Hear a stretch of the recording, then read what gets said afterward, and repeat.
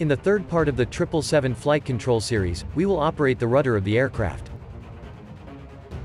The rudder provides yaw control, and can be operated using 3 different inputs: the rudder pedals, autopilot command, and the rudder trim system. Let's start with the rudder pedals.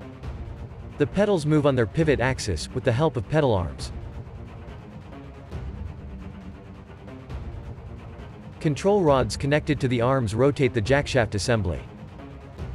The jackshafts move the control rods, connected to the left and right shaft assembly. The rods move to rotate the shaft assemblies. The 2 set of pedals are connected with a bus rod. The bus rod ensures when one pilot operates the pedals, the other side has the same movement. This gives the other pilot an indication of pedal position. The rudder feel and centering mechanism provides the feel force to the rudder pedals. As the pedals travel further, it gets harder to push. And once the pedals are released, the spring force returns the pedal back to neutral.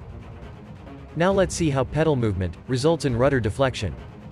The shaft assembly rotation is picked up by the position transducers.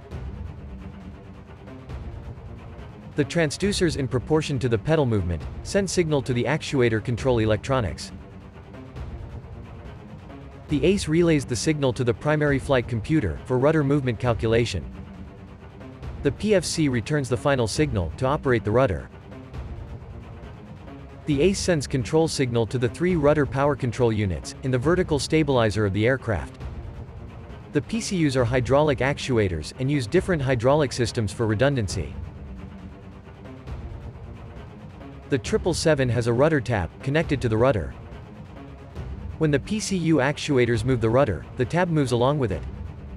But the tab also has a mechanical rod connections, which deflect them further ahead of the rudder displacement. The mechanical connection is rigged to move the tab twice the distance of the rudder movement. By slipping further into the airstream, the tab increases the overall effectiveness of the rudder. Position transducers on the PCU send the rudder position to the primary flight computers.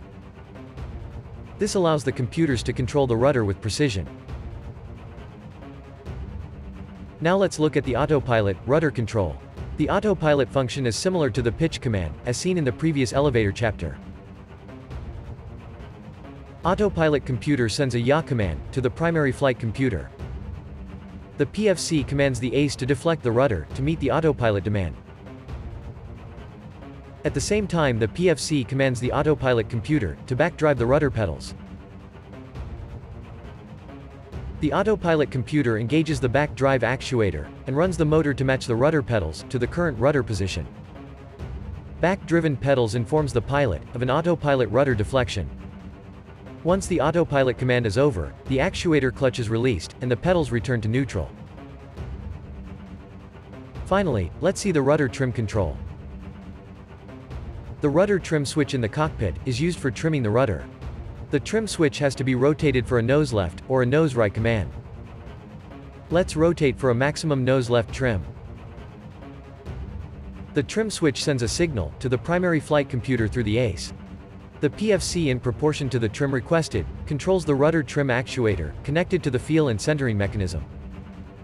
The actuator moves the rudder pedals. The movement results in deflection of the rudder, just like manual control. The actuator will now hold the rudder in its new trim state. Pressing the trim cancel switch sends signal to the PFC to return the rudder back to 0 degrees.